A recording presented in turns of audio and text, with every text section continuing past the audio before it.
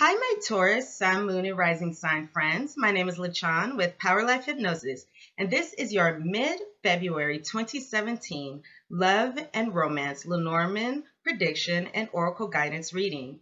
As always, I would like to say thank you so much to all of those who have thumbs up, liked my videos, who have subscribed to my channel, who have shared my videos. I appreciate the comments, the kind words, all the love that you guys have been showing me. I really do appreciate it from the bottom of my heart. I'm doing free readings, so if you would like to book a private reading with me, please email me at powerlifehypnosis@gmail.com. I have also been having a blast helping you guys find your lost items. That is something that I have just recently introduced, and am having so much fun with it already. So please email me if you need help finding a lost item, if there's something that you've been looking for a while, have no idea where it is. I would love to help point you in the right direction, and I think that has been going very, very well. So please utilize me as a resource if you need help. These are general readings, so the messages are going to be for millions and millions of bulls. So please check your moon, sun, and rising sign videos to find a complete picture of your month. And also, if these messages do not resonate with you, maybe your moon and rising sign videos will. I am also doing a drawing in which one person will win a free reading with me. This drawing is going to close at the end of February, on February 28th. All the details for my drawing are in the description box below, so please check those out when you are finished watching this reading. Also, I'm doing Valentine's Day specials, and the details for these specials are in the detail box below as well. All right, everybody, so let's get started with your messages. So what I'm doing here is I pulled 3 Lenormand cards for you from my Lenormand deck, and I'm doing shorter predictions this reading. I did longer ones in my February videos. So for this one, I'm doing shorter readings because I would actually like to focus more on the Oracle guidance messages that I have for you. So stay tuned for those after the Lenormand predictions. All right, Tauruses. So the cards that I pulled for you for your Lenormand prediction are the fish, the anchor, and the bear. The fish, the anchor, and the bear. And the card in the center here is the anchor, and the anchor deals with a stability, security, faithfulness, reliability in your love or romantic relationship. So that is definitely a good sign. And the fish card here, it usually represents money, but it can also represent an abundance of things. It can also represent a flow, a gush of emotions, of love, or things going smoothly. And the bear card that we have here deals with, there are good and bad sides to this card. However, this does speak to security and abundance as well. I will get into the other side of this card very soon. Okay, so from taking these 3 cards together, sorry guys, I accidentally stopped the video. This is my first time making them, so that's been happening. Okay, so if it happens again, I apologize. Okay, so taking these 3 cards together, the fish, the anchor, and the bear, the 3 things that I see, or the 2 things that I see here is for a positive side, I can see that many of you will be experiencing an abundance of security, an abundance of stability, some settling down, trust, faithfulness, security, and things like that. So it looks like for some of you, it's just going to be a good overall stable month, likely for those of you who are in romantic relationships. I also see that your relationship will smoothly, reliably.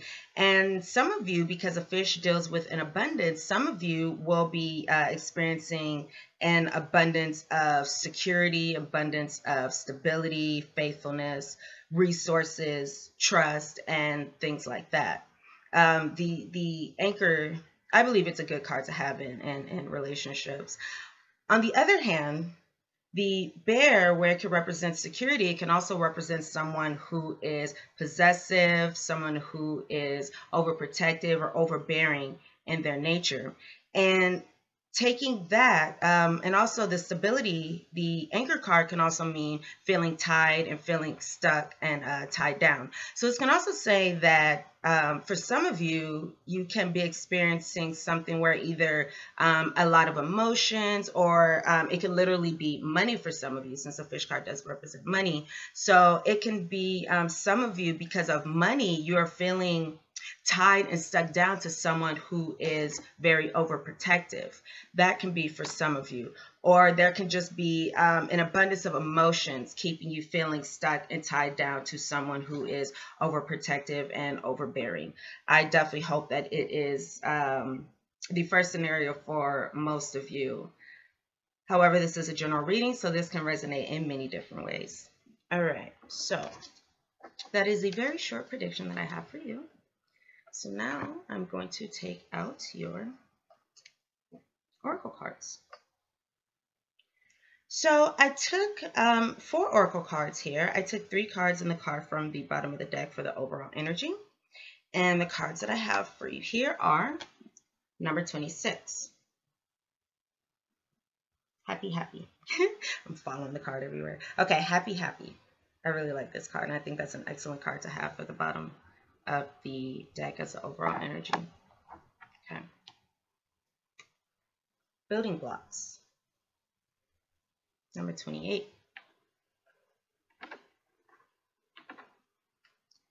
By the book. Number 11. And it came out in the reversed.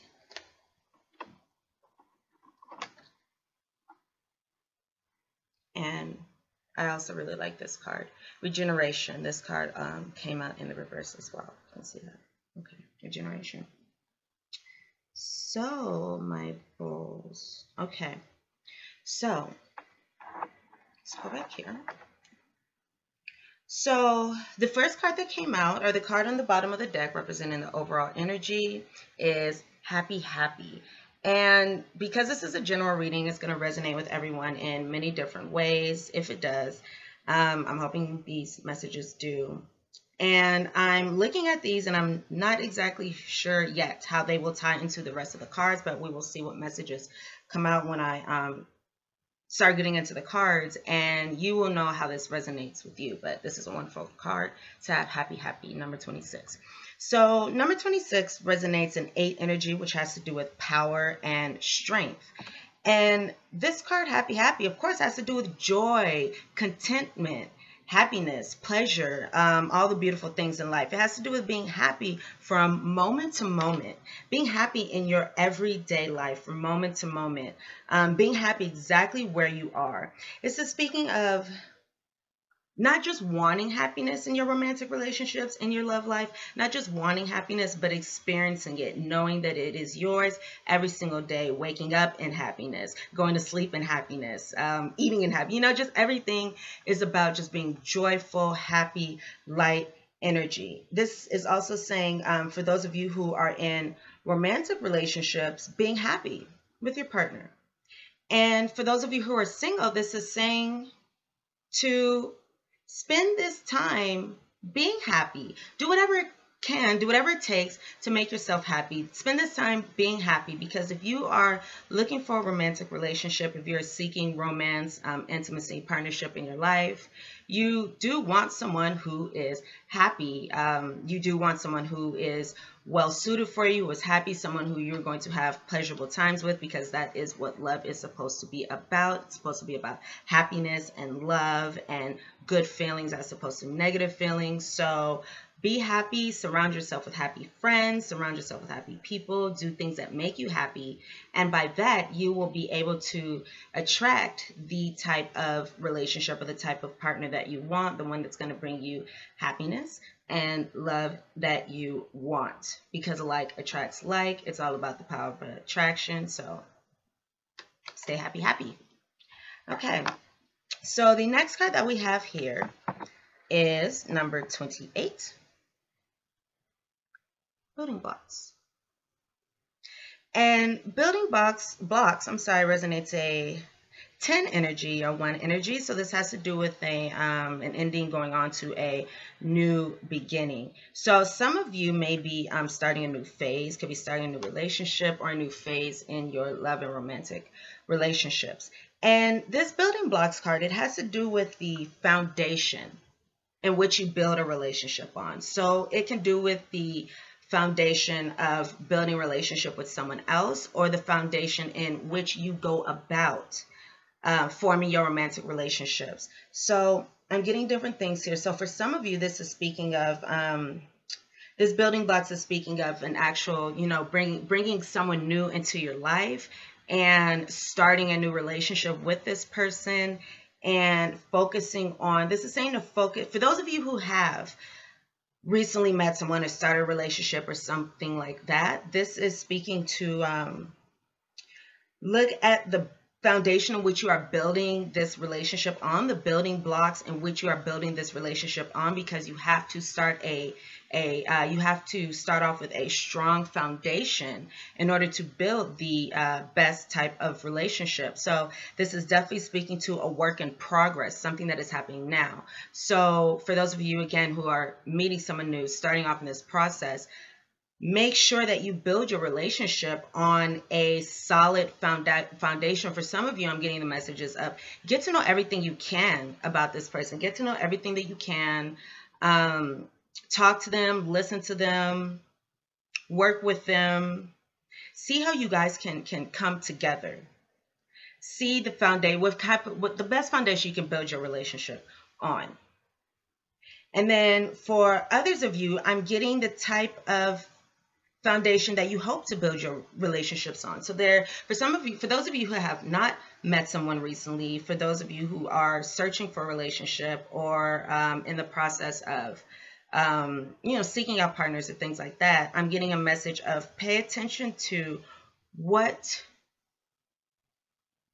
you build your relationships on, your values, your morals, what it is that you want in a partner, what it is that you want for yourself, what it is that you want for the long term, those of you who are seeking something long term, and things like that. So pay attention to the foundation in which you build your relationships on. And then also for those of you who are in existing relationships, this is also saying that you can be strengthening your relationships at this time, strengthening your relationships by focusing on the foundation on them, by focusing on the building blocks, by focusing on a genuine willingness, wantingness to get to know one another, get to spend time with one another, and build a foundation together. So this can also deal with strengthening existing relationships. Okay. Alrighty, so the next card that I have here is by the book in the reverse. And this card is number 11. So this resonates a 2 energy, which is about partnerships. Okay, partnerships and balance. And from this by the book card, so in the upright, this by the book card speaks to doing things as they have always been, so to speak, by the rule book. So going about things the way they've always been, doing things, by the law, by tradition, by the way things have gone before, doing things the way they have been done before. And by the book in the reverse, this is speaking to going against that. So this is saying that now's the time to rebel against the norm, rebel against what you know, what others know, and things like that. So if there's a situation where you have been, for example, I'm getting something for some of you who have been looking for searching for a relationship or looking for a certain type of person. And this can even deal with this, this can even deal with this building blocks and the morals and the values and things like that in which you normally go about forming relationships. And this is saying to go about things in a different way. Go about things in a different way. So don't go by the book. If you have a pattern of going for a certain type of person, maybe try someone else. Maybe try someone else who, may be more suited for you.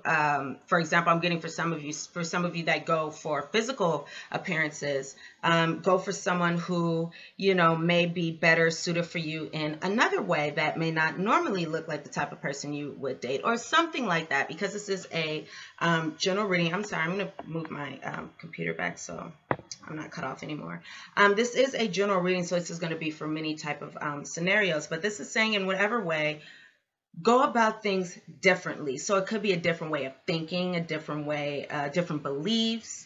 This can be if someone is, say you have a tradition or family, friends saying to go for one certain type of person. This is saying to go about something in a different way, go about finding someone in another way, go about the type of relationship that you want to be in, the type that you want to be in, not the type that others think you should be in or that you should even think you should be in.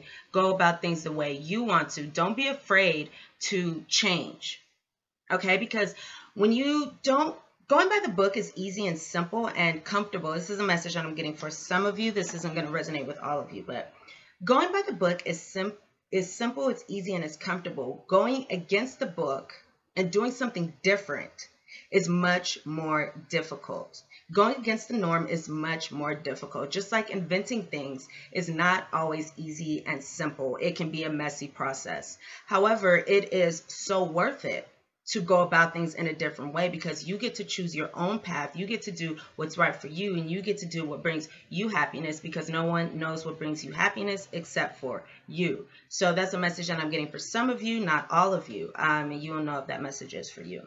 So this is also speaking about transformation, and again, not being afraid to change.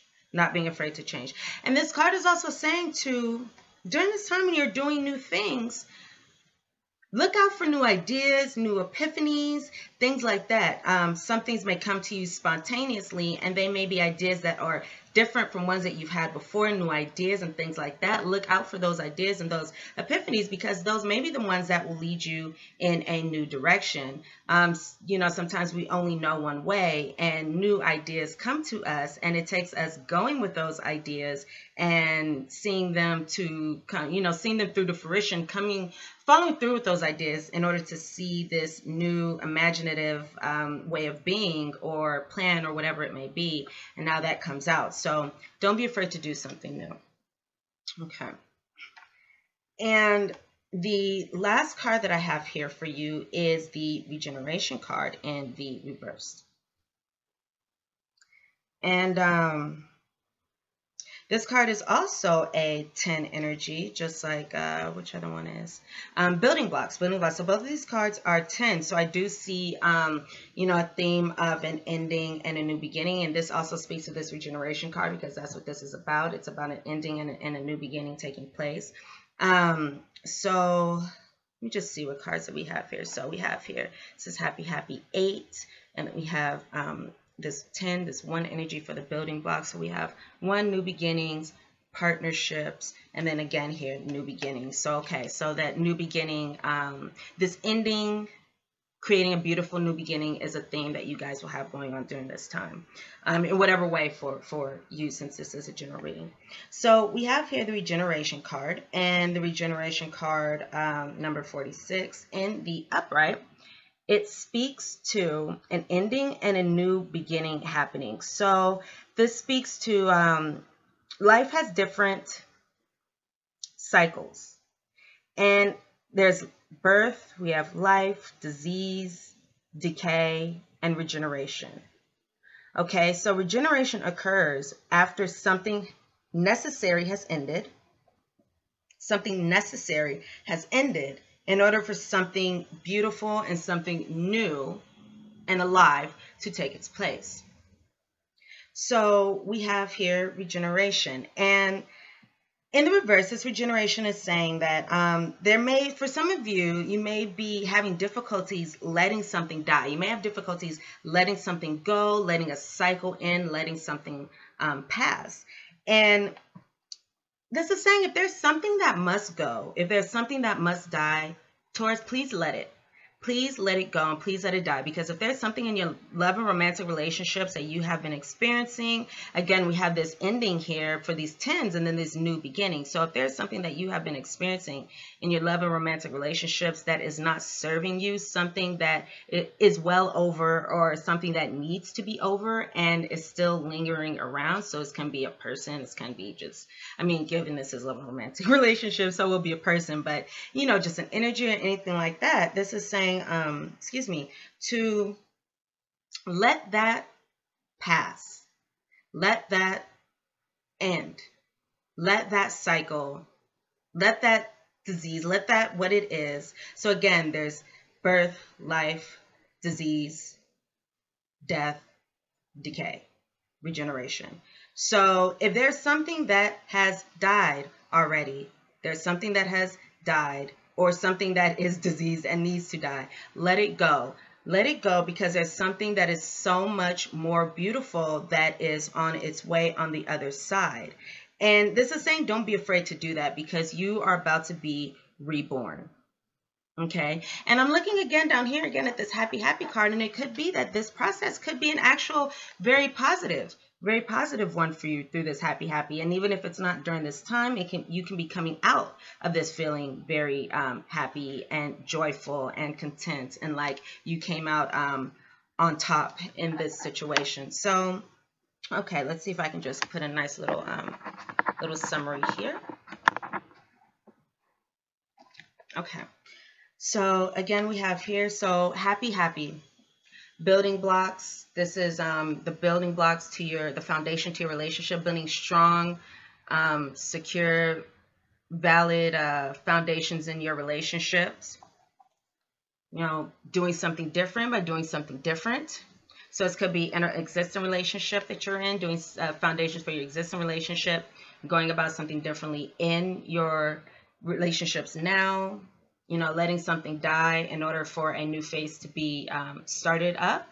Or this could just be in the way you're going about romantic relationships. So the foundation of the type of person you want to be with, who you want to be with, and things like that.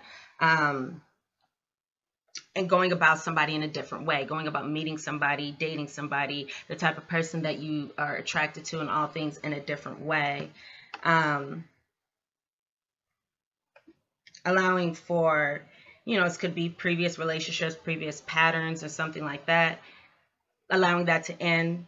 So a new beginning, a new relationship, a new type of relationship, or something like that can begin. Again, as I think I've said this probably 3 times already, but these are general readings, so they will all resonate with you in different ways. But I do hope that you found this reading very helpful for you, because those are the messages that I have for you, Taurus. I hope you find this reading helpful for you in the remaining part of February 2017. Please thumbs up, like this video if the messages resonate with you. I would love to hear how, if they do. If not, please check your moon and rising sign videos as well, or check those videos also to get a more complete picture of your month, the ending portion of your month. If you would like to book a private reading with me, please email me at powerlifehypnosis@gmail.com. If you would like help finding your lost items, powerlifehypnosis@gmail.com. Please check the description box below for my monthly drawing, and come back again next month soon for your March readings. All right, thank you everyone so much. Enjoy the ending portion of your month. Thanks. Bye, Taurus.